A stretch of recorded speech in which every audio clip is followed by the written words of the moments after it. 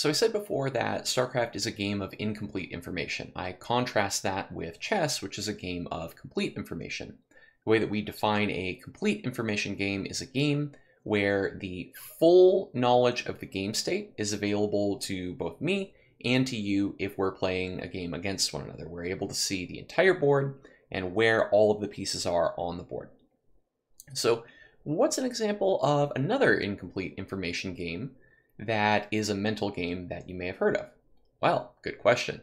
Poker is actually the best example that we have for a basic incomplete information game. So when pro poker players talk about the game, they talk about making bets as an investment where over enough hours of play with the same table, I actually am able to infer certain things about the way everyone around the table is playing the game and the types of behaviors that they're exhibiting and try to leverage that to my advantage.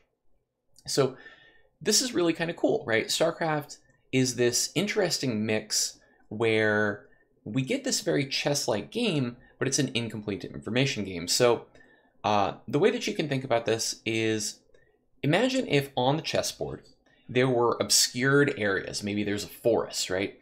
And I don't actually get to know if you've moved some of your army into that forest unless I send something in there to look.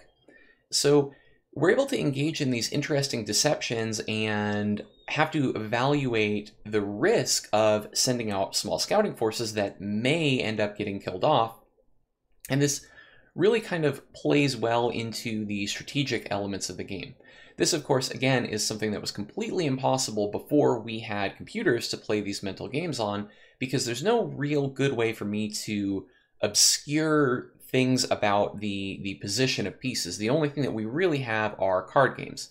So really, this is another way that video games have opened up kind of a new avenue of game design.